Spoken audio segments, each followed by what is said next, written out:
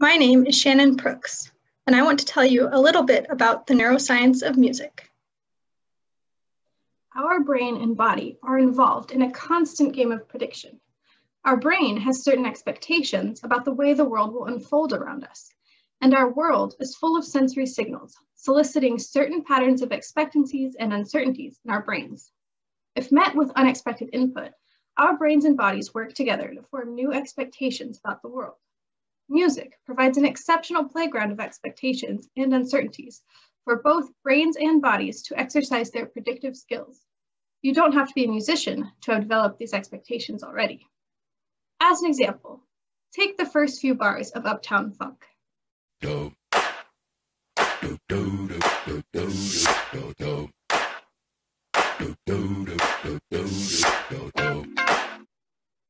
The lyrics haven't even begun, but your brain is already engaging in a complex task.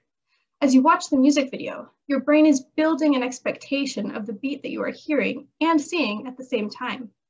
Your visual and auditory systems must communicate the sensory information from the video and music to your brain, entraining or synchronizing certain neural responses to the beat of the music and the movement of the performers.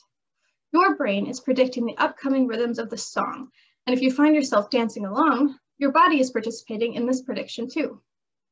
How is it, though, that our brains and bodies are helping us to accomplish this task of rhythmic prediction and perception? This is what I investigate in the Sensorimotor Neuroscience Lab.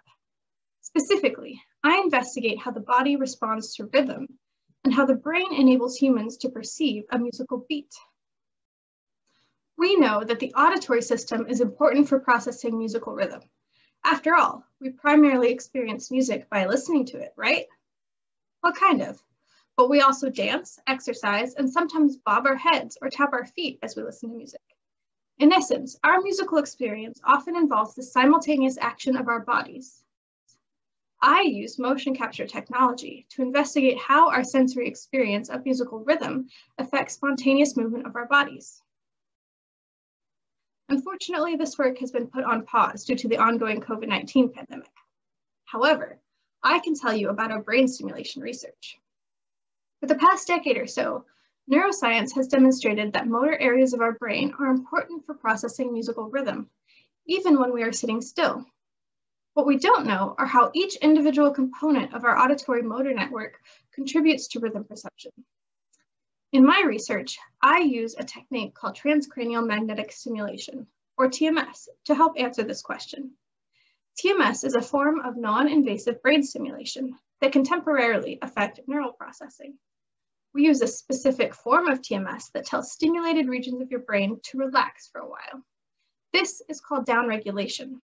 We have found that when we downregulate a region of the brain's auditory motor network, called the parietal cortex, our participants have trouble perceiving certain aspects of rhythm.